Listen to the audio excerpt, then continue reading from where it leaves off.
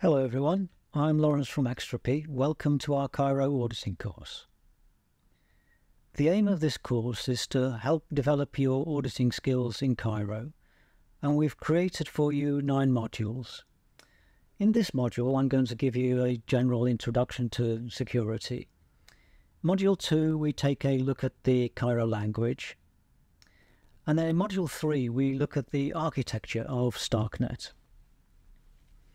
In Module 4, we look at the contract structure. And then in Module 5, we start to really go into detail about the types of vulnerabilities that you may find in Cairo contracts. In Module 6, we look at some of the tools that may help you when you're auditing. And in Module 7, we look at the issue of testing and some of the techniques you may find useful. And then we take a bit of a step back in Module 8 and we look at the auditing process more generally. And then we finish off in Module 9 by looking at some example reports and some particular issues that have been found that we have mentioned in earlier modules. Now, this course is and will remain free, as are many other resources available on our education website, which is linked there. So, how best to use this course? Well, we will be updating the modules frequently, so please do check back. If you're already familiar with Cairo, then you may want to skip modules 2 and 4. And we have a discussion channel available for you on our Discord server. There's an invite link there. And in there you can ask questions and discuss aspects of security on Cairo.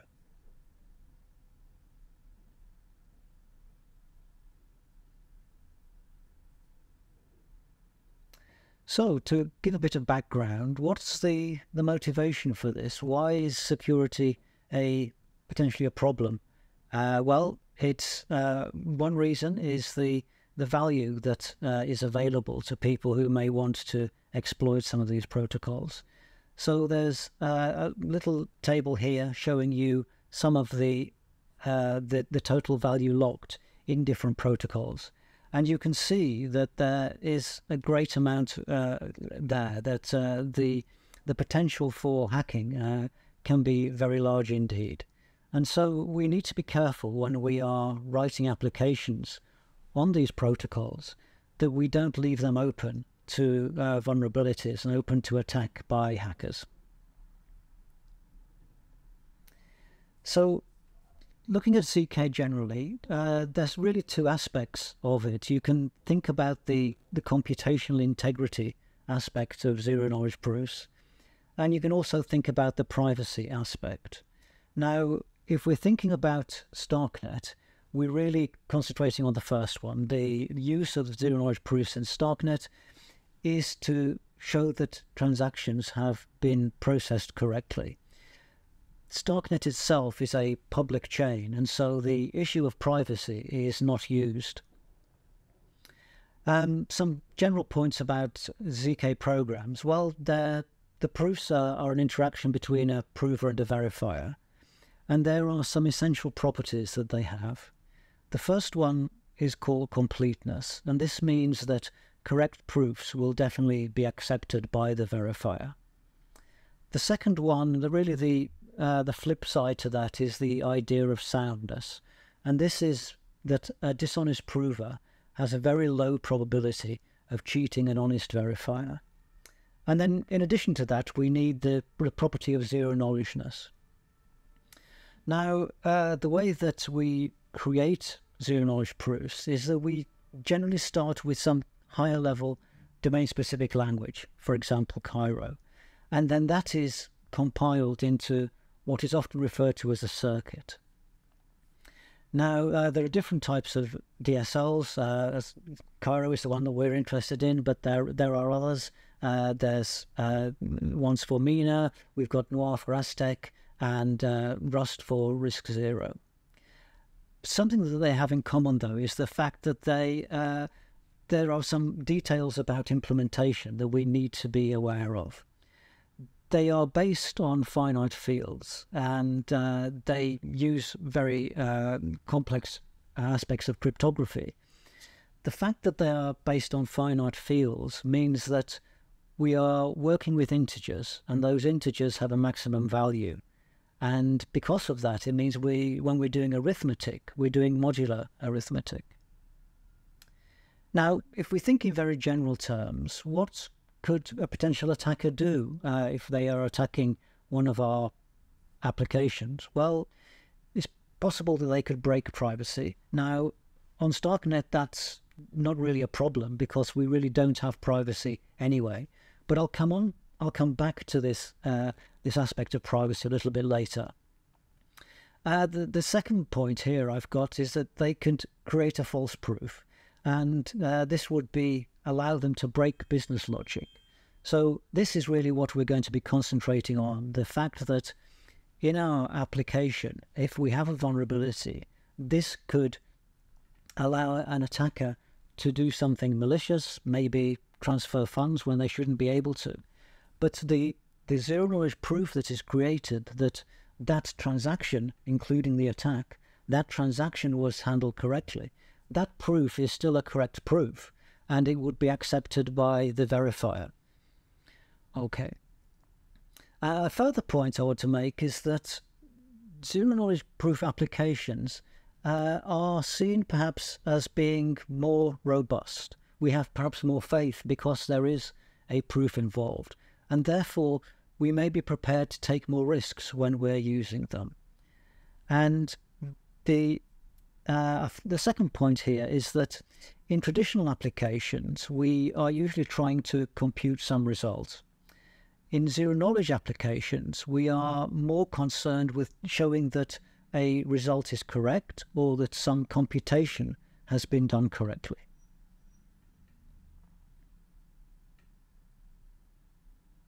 So let me just go into a little bit more detail about some of the vulnerabilities that are found in zero-knowledge proofs generally. This screenshot here is taken from a paper that looked at what types of vulnerabilities have been found in various zero-knowledge protocols. And the takeaway point from this really is that the majority of them are involved in this circuit, as you can see here. So what this means is that the majority of problems that we see are really involved in the application and in how that is turned into a circuit. So that is the area that we're really concentrating on when we're looking at auditing. We're very much concentrating on the application aspect. We tend to assume that the rest of the protocol is working correctly. Now, I'll just mention a couple of potential areas. Again, I'm talking generally about zero-knowledge proof applications and protocols here, but a couple of areas that tend to reoccur. The first one is the idea of under-constrained circuits. And this is about the fact that when we write a zero-knowledge application, what we are doing is we are writing some code that will test some claim. And when we create that application, we have to be very careful that we completely test the claim that is being made. So if, for example, we have someone claiming that they know the square root of 25, then we can write some code that will test that claim. And the zero-knowledge proof that is created is a proof that the code that we have written was executed correctly, and the test that we had to test the claim was executed correctly. Now, if in our code we don't introduce sufficient tests, then that proof will still be correct. It will still show that our code was correct and executed correctly. But our code, in fact, was incomplete, and we were not sufficiently testing the claim that someone was making. Now, the second point I have here is all about the implementation of our applications and the fact that they are running on zero-knowledge protocols, and the fact that they are working on finite fields, and the fact that we are using modular arithmetic. And this leaves us open to arithmetic overflows and underflows.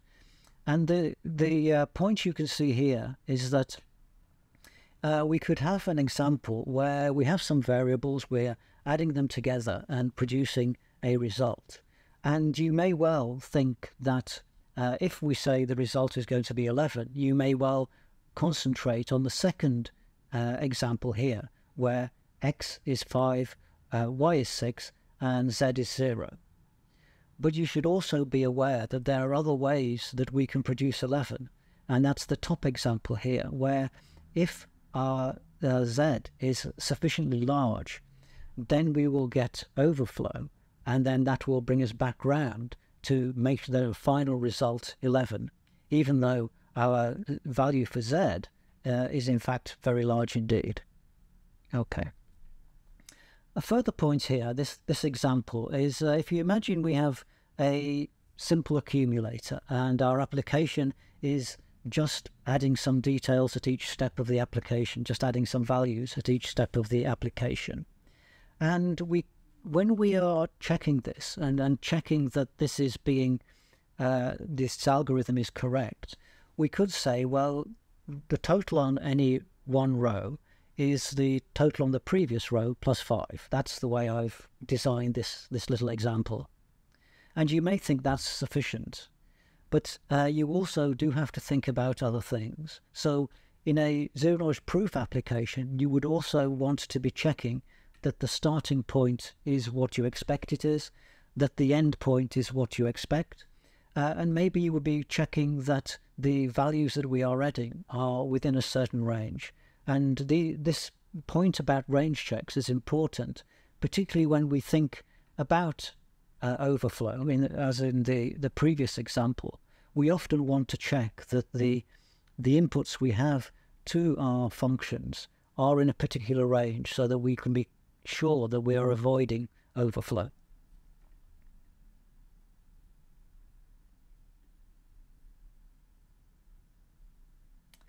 So I want to go into here some general points about auditing zero-knowledge systems.